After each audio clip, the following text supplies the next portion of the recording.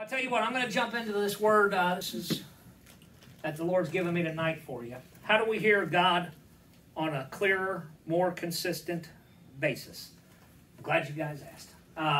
Speak, Lord, for your servant listen. Is everyone familiar with the prophet Samuel in the Old Testament? Oh, my Lord. If you have not read 1st and 2nd Samuel in the Bible, do yourself a favor and go back there. Man, you got adventure. You got love stories, man. You got David riding down one side of the mountain trying to outrun King Saul. Saul's on the other side, man. The chase is on. You know, you got deception, murder, all this stuff, man. Just, I mean, it's just, man, how can you not be entertained by this, you know? And then at the same time, informed. And so with that, but yes, Samuel here, this is before David. We all know the story of how Samuel anointed Saul to be king, and Saul rejected God, and he was 99% obedient to what God told him to do, but it was that 1% disobedience that cost him the kingdom. So God sought out a man after his own heart, King David. Amen? But I would love to talk about that, but tonight I want to talk to you about Samuel, because I see a story here about how to hear God on a more clear, consistent basis. Samuel was the last judge, and right before Samuel's we read about the judges. He was the last judge of Israel and the first prophet of the Lord. A prophet is a mouthpiece for the Lord. They are God's mouthpiece, his chosen vessels there. And saying that he's a mouthpiece, that's basically just a fancy way of saying that when God spoke to him, he got really good at listening. Amen, somebody? He got really good at listening. But not only that, not just listening, he also remained faithful in repeating what he had heard from God to others. Amen? It's not always easy when you got a word from the Lord and God says, I need you to go talk to this brother or sister, man. There's a lot of stuff because you don't want to be rejected. Amen, somebody? You don't want to be shunned. You don't want people to take their ball and go home. Well, we're leaving this church. We're not doing this. We're not doing that, you know? And man, you know, and so it's one thing, yeah, to have God talk to you. But to be obedient with that message, that's a whole different level of ball game right there. And this guy did that consistently. Yeah, he had some problems. He didn't discipline his kids. He forgot his home ministry first and stuff like that. But then his father figure Eli did the same thing. So you know, monkey see, monkey do there. But with that, he got really good at hearing God. But before all this, there was a time when Samuel had to learn how to hear from God, just like the rest of us. Amen? And so that's what I want to talk to you about tonight. Now, just to kind of paint the picture here, in 1 Samuel chapter 3, verse 1, it says, Now the boy Samuel ministered to the Lord before Eli. If you'll remember, his mother Hannah, she said, Lord, if you give me a child, I'll give him right back to you. And she did. And so she dropped him off with Eli. Larry, I'm glad no one's ever showed up at the church and said, here's my kid. The Lord told me to give it to you. You know, that's what she did. Here you go. You know. And so now the boy Samuel ministered to the Lord before Eli, and the word of the Lord was rare in those days. So if it's rare, that means that he can talk. I think we've established that. Amen. But he's not talking. Amen. The word of the Lord was rare in those days. Watch this. There was no widespread revelation. Revelation, the book, you know, not the book in the Bible, Revelations, but the Bible is revelation. It's God revealing himself to mankind. Amen? Amen. He's done it through a multitude of ways. Songs, prophecies, circumstances, so on and so forth. But here's a time in Israel where God's not talking. He's not talking, and it makes you wonder. I mean, people were going around, man, what do we do? What do we do? I don't know, you know. Well, has anybody heard from God? Nope. Well, he ain't talking. So how did that happen? If you look back, and as I said, Samuel was the last judge, the first prophet. If you look back in Judges, you see a verse here. It says, in those days, there was no king in Israel. Everyone did what was right in his own eyes. Now, here's a valuable lesson when it comes to hearing from God on a clear and consistent basis. I've shared this before. A long time ago, I had sin in my life, and I knew what the Word of God said to do, and I wasn't doing it. And so then sin does what it always does, you know, hands it to you. And then after that, the Holy Spirit took his presence off me, and he wasn't talking for about 2 years. 2 years I'm in the wilderness, spiritual wilderness there. And I talked to a fellow pastor, and I told him, I was like, I don't know what to do. I think God's given up on me. I think I'm lost my salvation. He's like, I don't think it's that. He's like, I tell you what I do think it is, though. You said you knew what to do for 2 years, and you didn't do it. You knew what God wanted you to do for 2 years, and so I think now the lesson is, are you going to do what you're supposed to do without Him having to tell you to do it? Mm-hmm. Amen, somebody. Amen. And so if you're not doing what you know to be right, if you're not listening when God's talking to you, then He's not going to talk. Amen? If I'm mentoring a guy and he ain't taking my advice, or if I'm mentoring somebody and they're not listening, why am I going to continue this conversation with you? If you can't be faithful and do what you said you're going to do, I'm not going to give you additional responsibility. Amen, somebody? Amen. And so with that, I like this here. They're talking about an actual king, like like King David or whatever. But there's layers on this for us today. Amen. In those days, there was no king in Israel. It could be said in our nation today do we have a king named Jesus? Or are we looking to the government? I was going to say, do we have a president? Yeah, do we have a president? Yeah. Where are we putting our hopes in? Where's our nation putting our hopes in? Amen, somebody? Without a vision, the people perish. Without a vision, the people perish, yeah. In those days, there was no king in Israel, and everyone just did what was right in their own eyes. God's word claims to be the source of absolute truth. Amen? That means it's true for all races, faces, and places. Amen? Amen? It doesn't matter who you are, where you've been, what you've done, or who you've been with. It says this is for you. As sure as the sun's going to come up tomorrow, this word of God applies to you. It's not a pick and choose deal or a buffet Christian. Oh, we'll have some of that, have some of that. Oh, no. No, thank you on this. No. And so this is what these people were doing. Everyone did what was right in their own eyes. The whole nation. So the word of the Lord was rare in those days. There was no widespread revelation. They're not going to listen. He's not going to talk. And so with that, what's been done before will be done again. There's nothing new under the sun, Ecclesiastics. Right. We see it here in Samuel, and then we see it here again in the book of Amos, towards the end, closer to the end of the Old Testament. In Amos, it says, now this is Amos prophesying. He says, the days are coming, declares the sovereign Lord, when I will send a famine through the land. Not a famine of food or thirst for water, but a famine of hearing the words of the Lord. People will stagger from sea to sea and wander from the north to the east, searching for the word of the Lord, but they will not find it. Amos prophesied this, and then you'll know a prophet by if their prophecies come to pass. Right after this, we go into the time gap between the Old Testament and the New Testament. And Isaiah, I think, was one of the last ones that says, behold, the virgin shall conceive and be with child. And that was like one of the last things for like 400-something years, 458 or so. I can't forget how long it is, but hundreds of years. There was no word from the Lord. And so, man, the Bible says what's been done before will be done again. Church, we're looking at a time where unless you have disciplined yourself, unless you have trained yourself to know the word, to get a hold of the Lord in times of famine. Amen? All throughout the Bible, we see that in times of famine, the people of God were in plenty. We see Joseph in the Old Testament surviving, not just surviving, but thriving. Amen? And so there's going to come a time, days of famine, where the word of the Lord is scarce. There's going to be preachers out there preaching prosperity gospel, watered-down versions. Pat you on the tush ministries is what they're going to call it, But that ain't the word of the Lord. Now, that's not to say there's not grace in it, there's not love in it, but at the same time, are you offering the full counsel of God? And so people will go, have you heard from the word? Have you this or that, In some countries, it's happening. They're meeting underground and tearing out Bible pages and handing them to one another. My God, do we got it so good over here. Yeah, that's right. And we take it for granted. Amen? Yeah. Amen. But the Bible says there will be a time where you'll say, any word from the Lord, it'll be nothing. Nothing. So, man, times of famine are coming. Will you be ready when it does?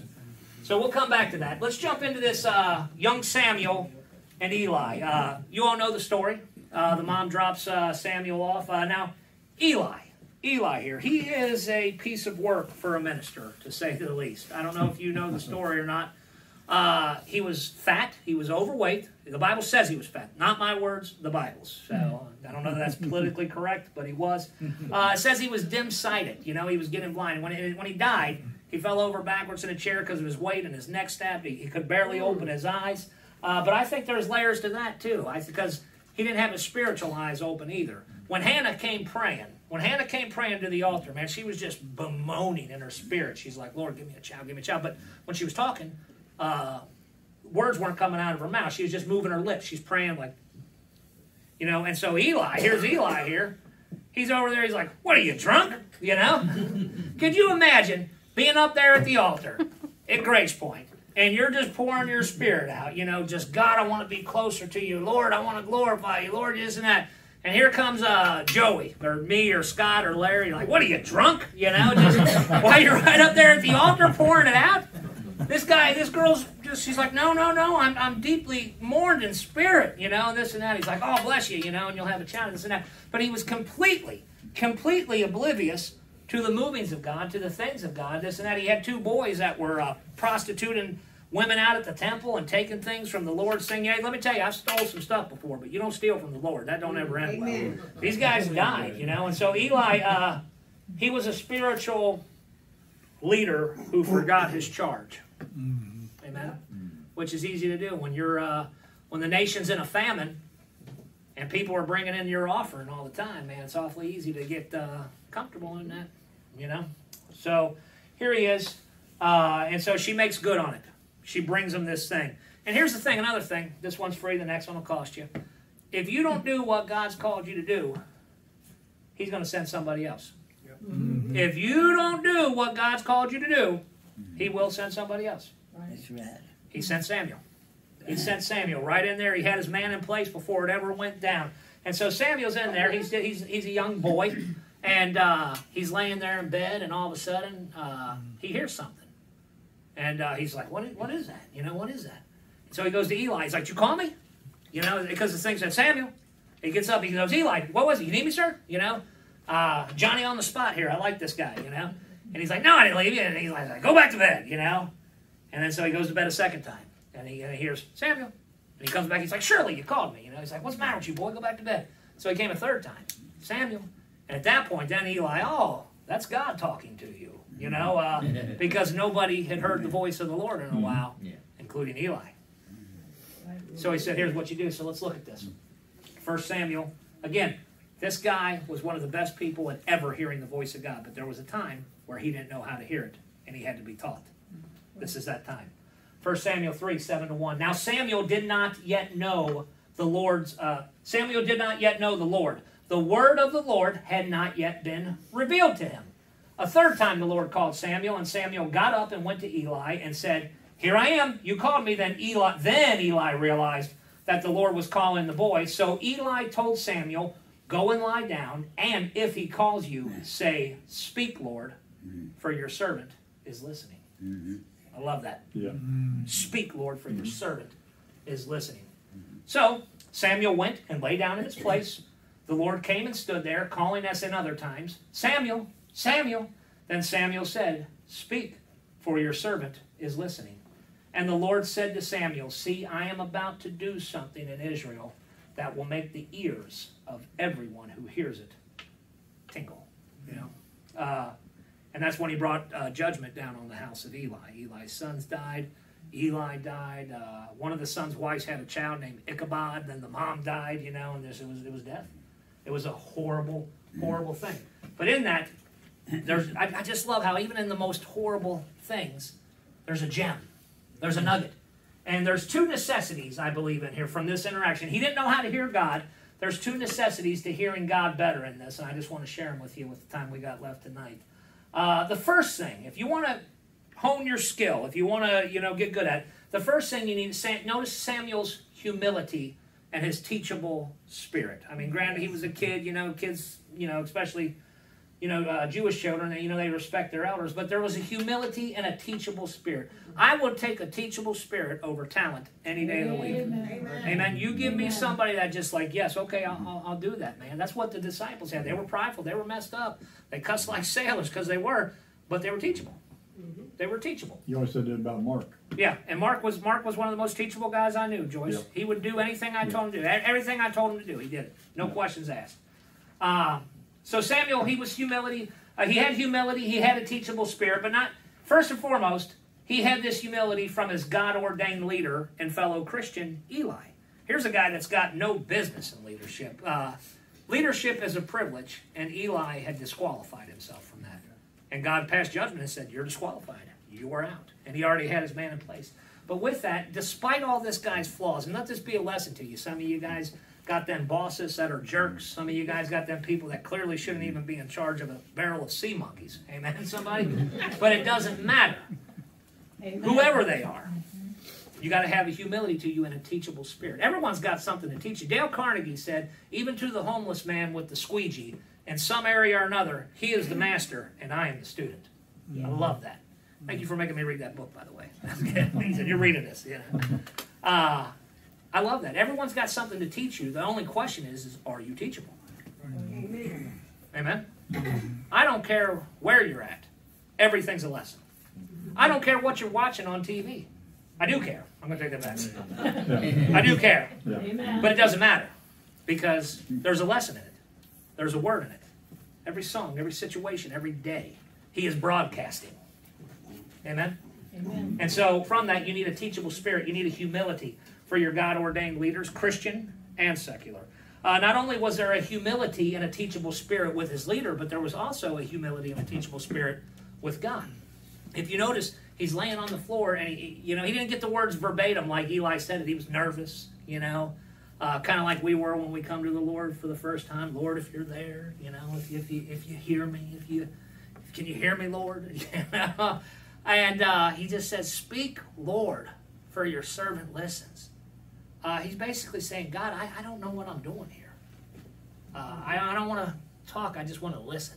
Yes. Show me, teach me.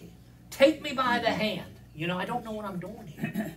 And like a father teaches his son to play catch or to ride a bike or something, or a mother teaches her girls to do whatever it is you girls do. I don't even know. Cook.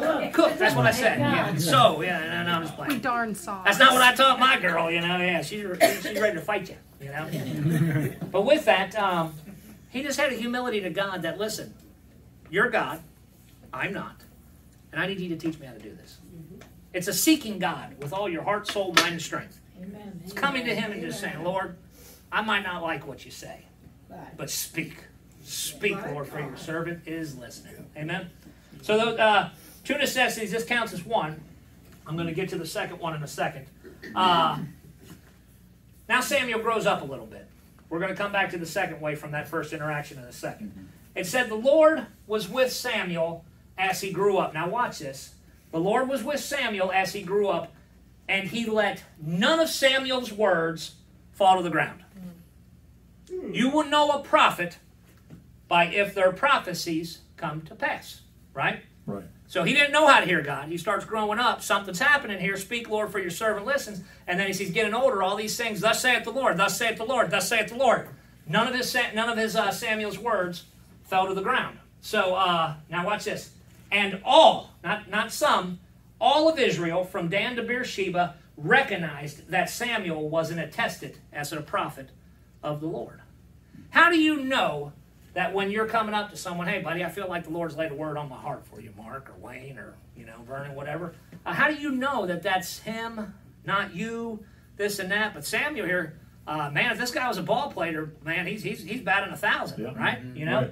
And so with that, I'm going to get to that. But it says he let none of his words fall to the ground. Let's look at some of those words, just for purposes. I want to show you the ways that God spoke to Samuel. Now, we've covered a wide range of the ways that God speaks to us. But let's look at some of the ways that God speaks to Samuel. First of all, we just saw in chapter 3 here, through other believers. Okay, here's what you do, Samuel. You go in there, you lay down, you say, speak, Lord, for your servant listens. Okay, and then God spoke to him through that.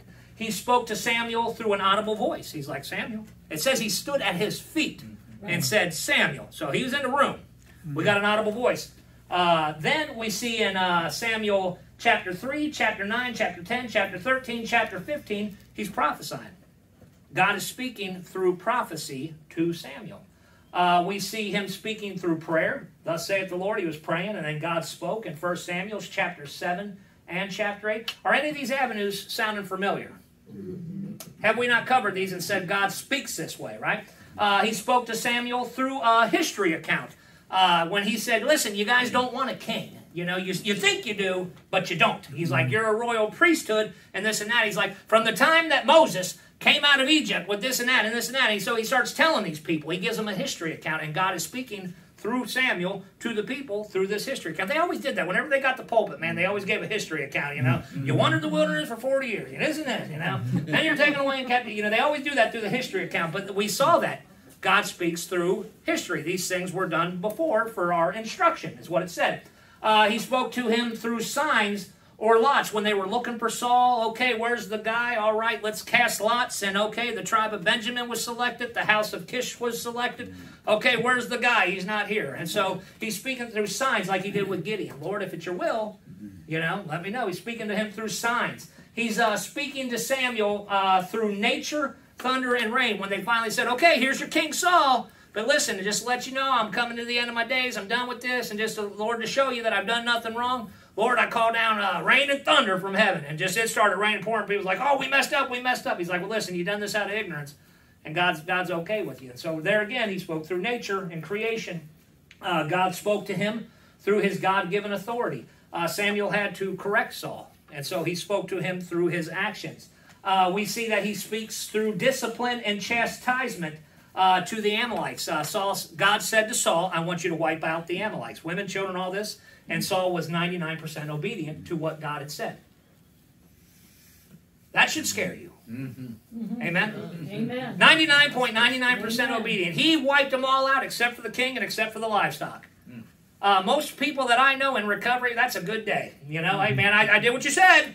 No, you didn't. You know? And we do that. And so this guy was obedient. So let that be known. God tells you to do something. Man, partial obedience, it may be obedience to you, but it ain't to God. Amen. Amen, somebody. That's why we have absolute surrender in our program, right, Brian? You know, not partial surrender. You got, yeah. There's an old show, Homie Don't Play That, you know. Yeah, God don't play that, man, you know. Homie the Clown. So he spoke through discipline and chastisement, man, and so he wiped these guys out. That's God speaking, saying, this nation has displeased me. And Samuel executed it. We see through parables, illustrations, the tearing of Saul's robe. When Saul went to grab Samuel's robe, he's like, no, don't turn away from me. And he grabbed Samuel, like, please, come back. And his robe ripped. And then Samuel turned around. He's like, the same way you have ripped this robe, loser, is the kingdom will be ripped from you. You know, he didn't call him a loser, but he was. And so right there, that's a parable. That's an illustration. God said through this is like what's just happened to you. And one more here. Through the conscious, through the thoughts, through the feelings, or the laying on of things of heart, and that still small voice in 1 Samuel 16 as he's finishing up his ministry there. All these different ways God spoke to and through Samuel. And if you remember, it just said, God let none of his words fall to the ground. Yes. That's pretty impressive. Mm-hmm. Amen? Mm-hmm. I got a pretty decent batting average myself because I've disciplined myself. I've got in the Word. I've done this. But man, I don't get it right every time. Not even close, you know? And none of his words fell to the ground. So, with that, where's the secret recipe? I'm glad you guys asked. I knew this was a food group, so I saved the secret ingredient till the end here. Let's look at this. Now, if you remember, the Lord, how did he get to hearing God that this is God, this is God, this is God, this is God, this is God? Then the Lord was with Samuel, and he grew up. He let none of Samuel's words fall to the ground, and all of Israel, from Dan to Beersheba, recognized that Samuel was attested as a prophet of the Lord. The Lord continued to appear at Shiloh, and there he revealed himself to Samuel through his word. See, it always comes back to that. A good preacher will always bring it back to the Bible, Larry. I'm glad I could be on that list. It was through the word. He continued to appear. Now, the word of the Lord was rare in those days, but not in Samuel's house. Amen. It was dry even in members of his own house. Eli, his more or less, I guess, what did I get? His cousins, Eli's son, his cousins, nephews, I think, kind of, because Eli's kind of like his dad, so I don't know, brothers, whatever. These guys weren't hearing it. Eli wasn't hearing it, but he was hearing it, and he did this. He continued to talk to Samuel, and he did it through his word. Now remember, he continued to grow. While he's growing, man, when you're growing up, you used to see them milk commercials all the time, you know. drinking milk makes me strong, this and that, you know, and avoids osteoporosis and stuff like that. He's getting strong on the milk, you know. You're laughing at me now, but one day, that person gets all big. Remember the commercials in the 80s? I'm going to add that to the video later. With that, there are certain things you need to grow big and strong in the Word, and the Lord, and that's the Word. And so this leads us to our second necessity. You need a humility, and you need a teachable spirit.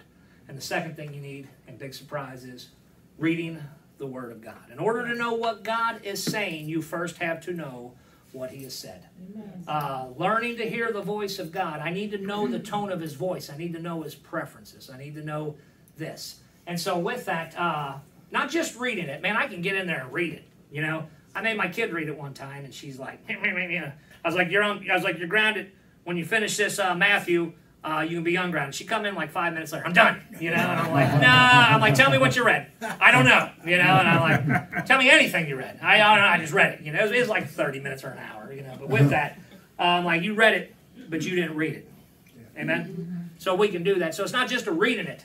It's a honing our skills. Let's look at this verse. Hey, let's find an accompanying verse. I know you read in your Bibles, and you see there where there's like a little note, like you'll be over here in Galatians, and it'll say John 3:16 or, you know, Romans 5:8. Man, flip over to Romans 5:8, and you'll see, and those verses are there to show you this is in complement with this. You know, this works with that, you know.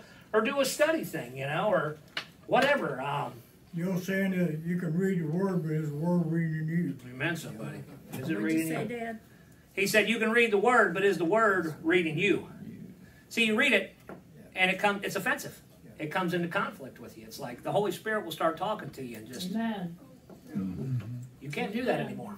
You do this, you know, to some degree. It ain't always exact, but, you know, yeah, you do this. So, reading the Word and honing our skills through the Word of God. And with that, that's why the Bible says in Hebrews 5:14, now watch this, we've already had this one, solid food is for the mature, for those who have their powers of discernment trained by what? By constant practice to distinguish good from evil. What defines good from evil?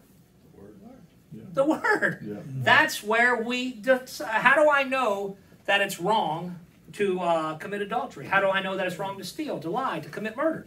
Because the Bible says so. Amen? Yeah. That's our moral standard. And so that's what tells me this is good, this is evil, this is right, this is wrong, this is in, this is out. Yeah. And so I have solid food. You want to use all these other ways that God's speaking to Samuel through prophecy, through music, through correction, through circumstance. I know we don't like the correction one. But all these other ways that we've listed. And again, those lists I gave you, the 30 different ways that God speaks to you, that's not an exhaustive list. God can use anything and everything at His disposal to speak to you. Amen? If He can speak through a donkey, He can definitely speak through your local pastor. Amen, somebody? You know, He can speak through me. But it says here that there's levels, there's degrees of, you know, a craftsman, a master craftsman is someone who has mastered their craft. There's apprentices and so on and so forth. But man, we are to be master craftsmen when it comes to the Word of God. We're to know what it says. It's not saying you got to give a book, chapter, verse every single time. But like Larry says, what's down in the well comes out in the bucket. Amen. Amen. The ones that are important, the ones that God needs you to know, they're going to stick. Yes. Amen. And when somebody pushes you and starts pushing you, they're going to come out.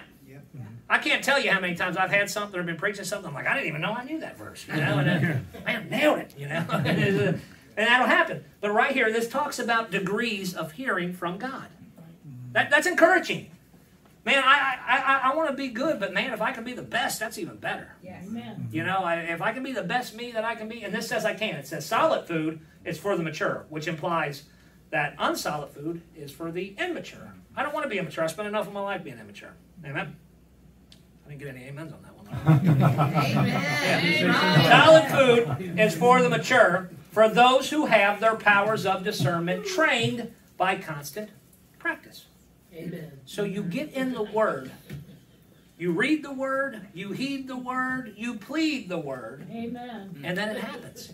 And it doesn't happen overnight. It's a process.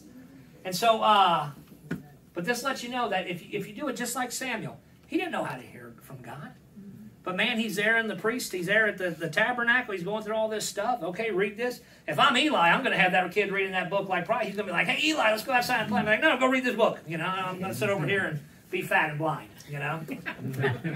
I don't want to, because he was lazy. He was lazy. So with that, just a couple thoughts about this, and we'll call it. This is the end of the many different ways that God speaks to us. We looked at, we can have confidence by just, number one, we filter it through God's Word. Is what I think God's telling me in prayer, circumstances, television, whatever, because he can talk through all these ways, does it line up with the testimony of Scripture? And not just plucking one verse out of there. Does it line up with the testimony of all Scripture? Right. Amen? Amen. That was the first lesson. Then we looked at the many different ways that God speaks to us. But now we've looked at how do we filter it, but now how do we hear it on a clear and consistent basis? And that's get in the Word. Start reading it. So a couple thoughts. Number one, if you go away home with anything, carry this. God can speak to us through anything and everything. Yes. However, your prayer is not on the same level or same caliber as the Word of God. Amen. Amen. A lot of people like to think it is, and it's not. So God can speak to us in everything and everything. However, regardless of the infinite ways that God is capable of speaking to us, that does not mean that we are fully capable of listening at this point in time. As we've just saw, you need to hone your skills. You need to hone this and that. The Word of God, it's the only undiluted, 100% guarantee way to know that what you're hearing is from the heart of God instead of the heart of man. Amen. God's able to get it right every time, but when we get involved in the interpretation process, that's where things get messy. Samuel teaches us that learning to hear the voice of the Lord is a process and an acquired skill set that will take time.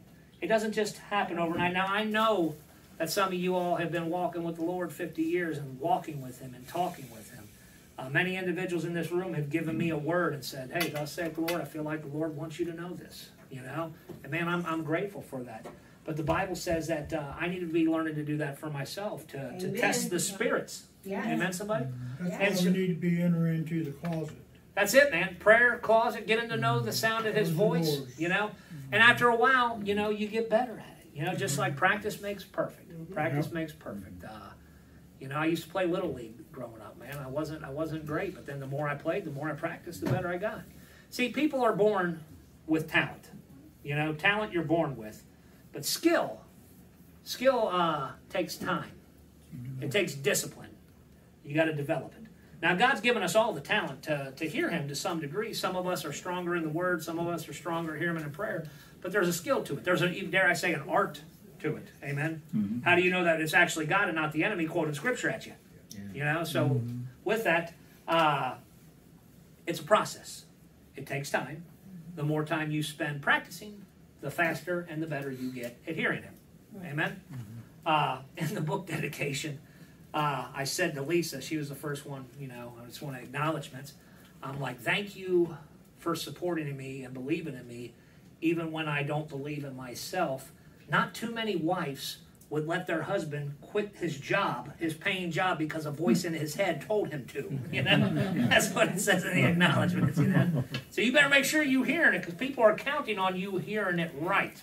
Amen. If you're in here instead of out there, people are counting on you getting this right. People you haven't even met yet are counting on you. Will you be ready? That's the bad news. The good news.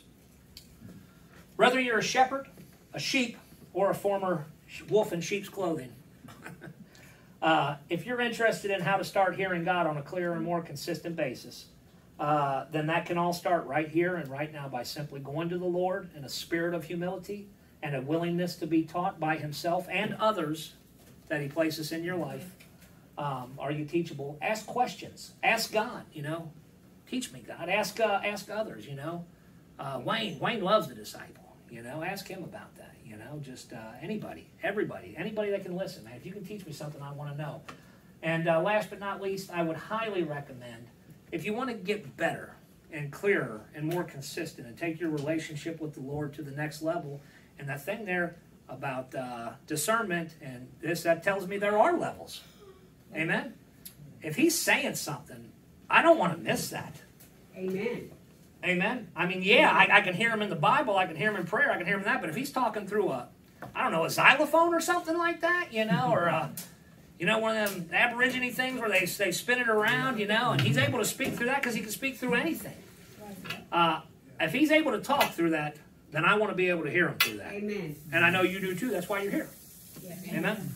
So with that, I would highly recommend, if you want to get started on that, start opening your Bibles and praying these humble words. Speak, Lord, for your servant is listening. It all starts there. Amen? Amen. There's no other way to do this than to get in the Word and stay.